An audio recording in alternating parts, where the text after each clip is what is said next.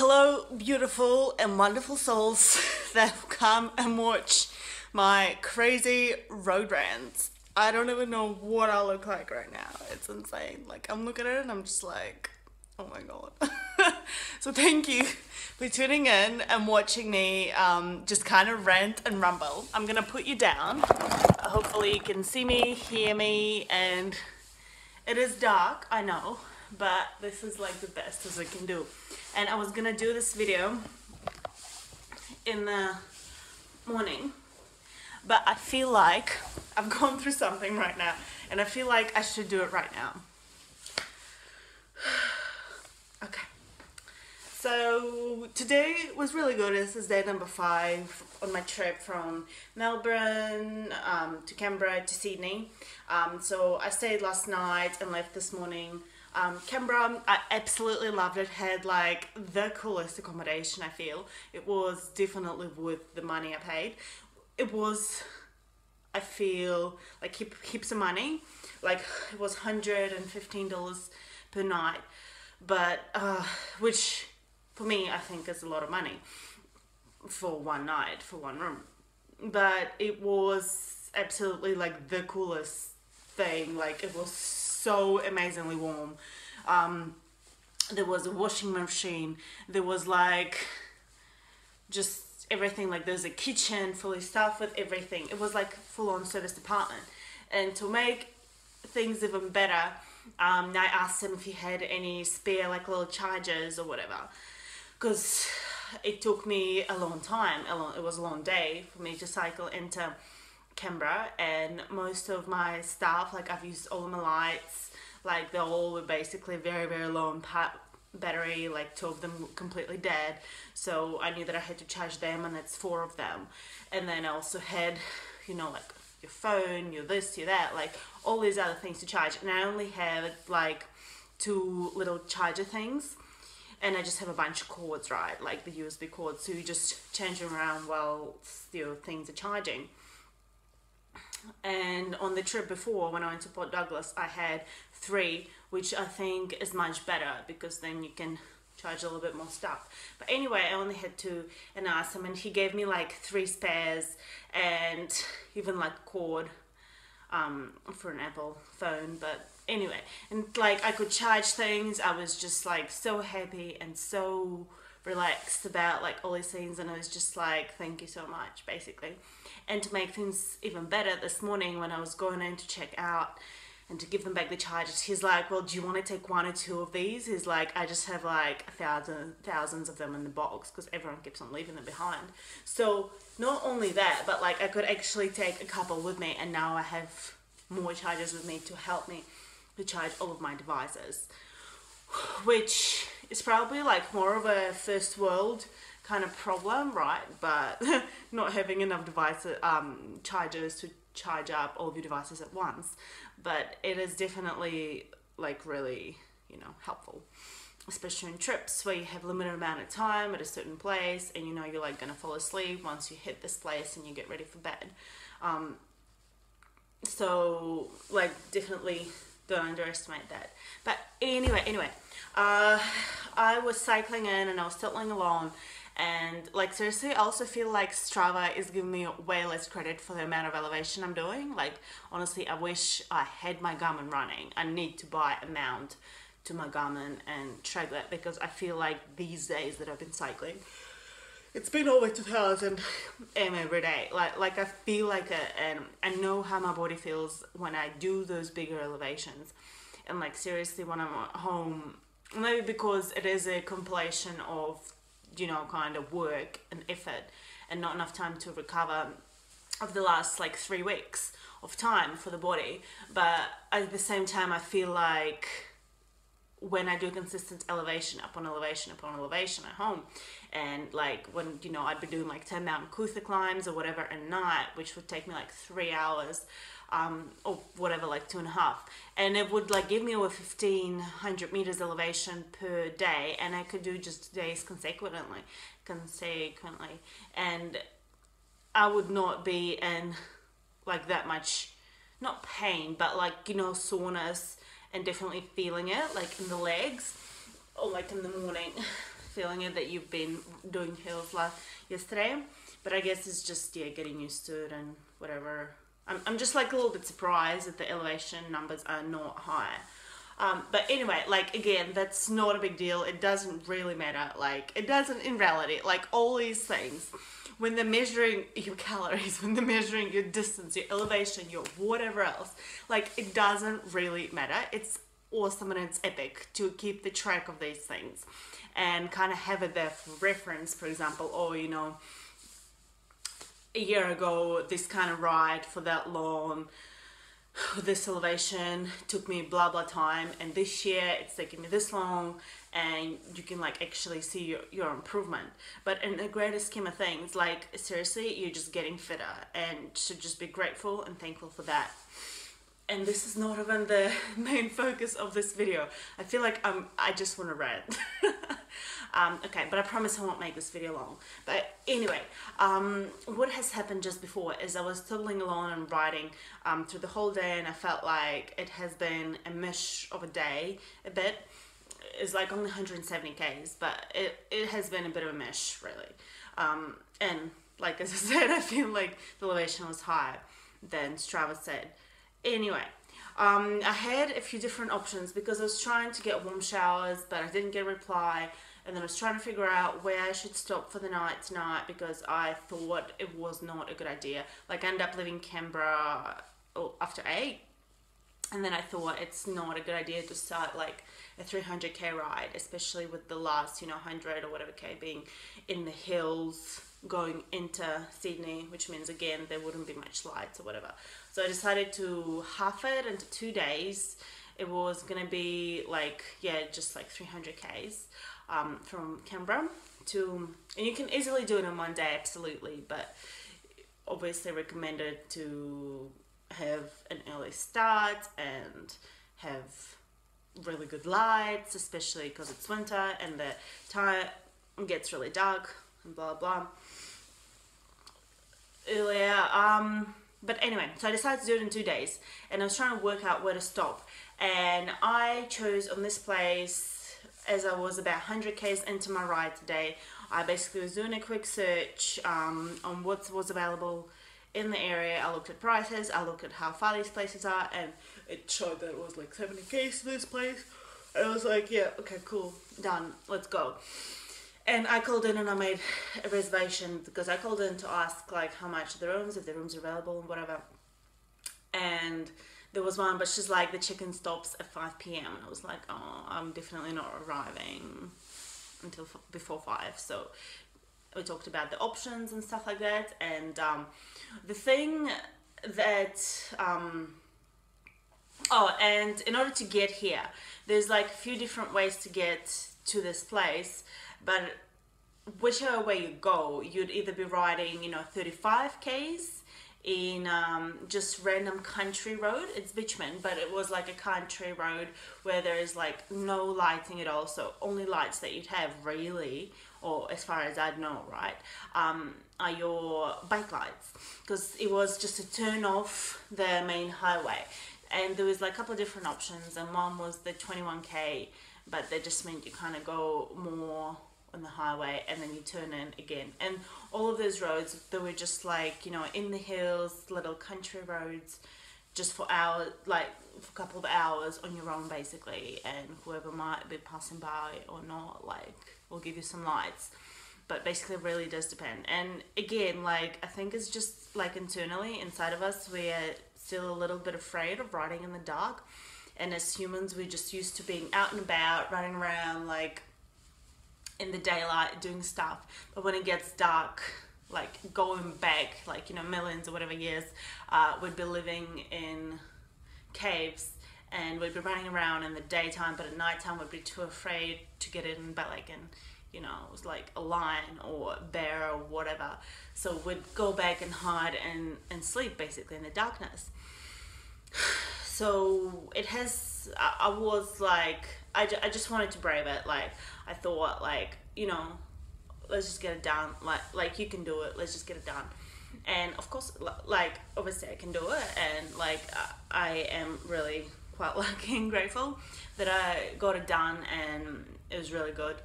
really, and it was a little bit more light than I thought, but it was definitely, there was a stretch of the road like for 10k where there was just occasional tiny little light, like, you know, miles away here or miles away there with a tiny little, you know, farmer's house. But the majority of the road, it was just the road, you know, 2 lanes, up and down, up and down, up and down through the hills, with just trees all around. And it's beautiful with the night sky being on, but it was a little bit, I was nervous. I was calming myself down, I was listening to an audiobook, and I was just like, just pedal faster, get it done, like, you can do it, it's fine.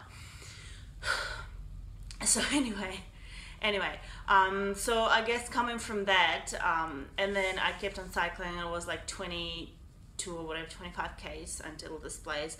And there were 2 small towns on the way here, so there were like a couple of streets with lights to break that 25k stretch of complete darkness. And there has been, like, there were a few cars passing as well, so I was grateful for that.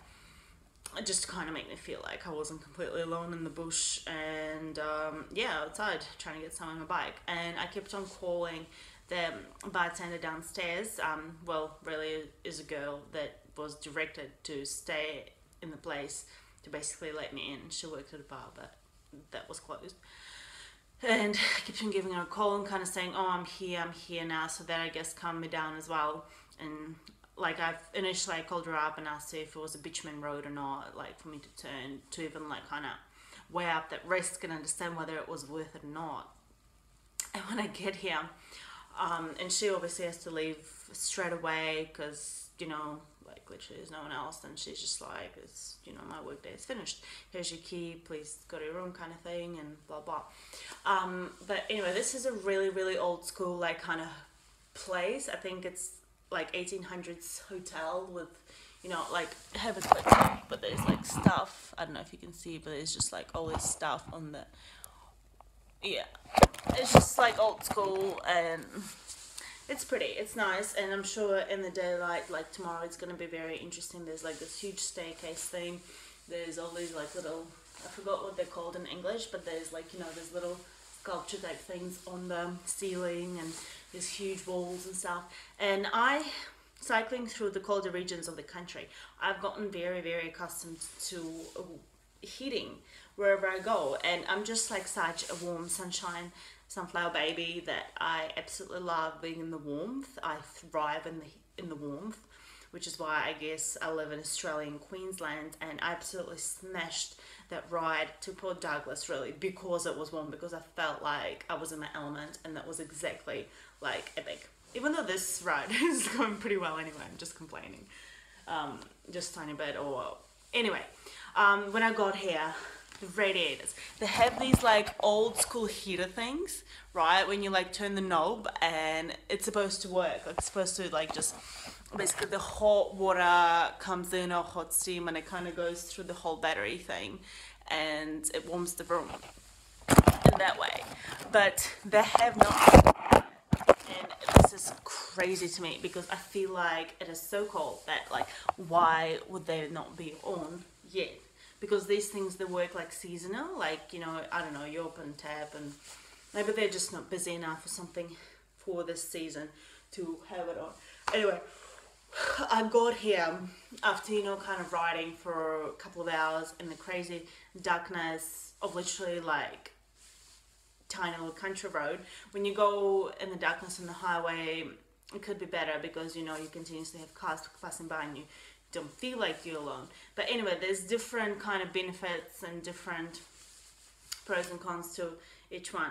But it really like annoyed me. I was like, so it's cold, and I kind of went head up, and man, like, this is crazy how much we are used to these little things, right? Because this is really like a first world thing where you have certain expectations for whatever, and then if they're not met, then you get really, like, you're not sure how to handle it, like, you get really upset. And after fuming really for a few minutes, in reality, I think there's just like accumulation of feelings that I was like trying to express, exert, and there's like literally no one else here, right? And I was just like, started talking to my friend. But I kind of realized that in reality, I'm just so very lucky to be here. Like, and if something is not exactly what you expect it to be, and the thing is that I'm paying $100 a night for this room. So again, I had expectations that for that kind of money, like the simple things like XYZ were gonna be met. And that was, I suppose, like, I just thought it'd be the norm. And in fact, like, the lady actually asked me to pay 150 for this room, and I was like, over the phone, I was like, oh no, I thought on whatever booking.com that it was $99. And anyway, we had this big thing. So I had expectations that for $100 a night for the room in any hotel, I would get hitting in a colder climate. Like, that was just my expectation. And in reality, when that expectation was not met, I got disappointed and angry. Not like proper angry, but I was just really, really annoyed. But after like kind of taking 3 deep breaths, understanding that how lucky I really am. Like, there is a kettle over there, so I can make warm tea. There is a warm shower where I can warm up, and there's an electric blanket here. So I'm gonna be fine, and I'm gonna be safe. I'm gonna be sleeping inside. Yes, everything in the town is shut right now, but I have some dried fruit and I can have that for dinner, and it's gonna be fine. Like, seriously, I'm sleeping inside on a nice comfy bed. Well, it looks comfy because I'm tired. But like, the reality is that I'm gonna be still warm enough. I can sleep in clothes. There's an extra blanket here anyway. Just, you know, like, there's a warm shower and I can have a cup of tea.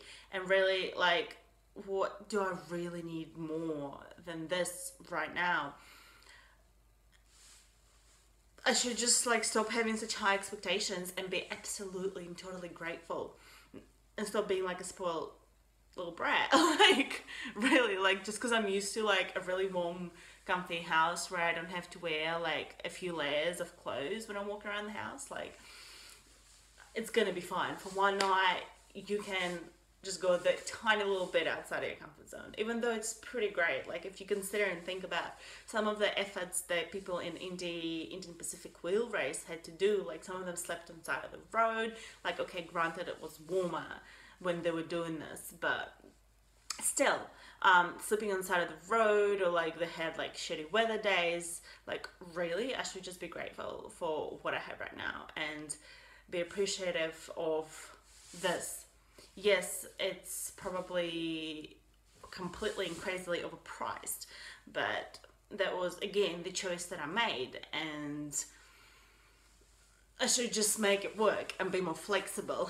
Just like, I know this video is like insanely long, and if you're still here, thank you so much. And I'm just like ranting on and on now.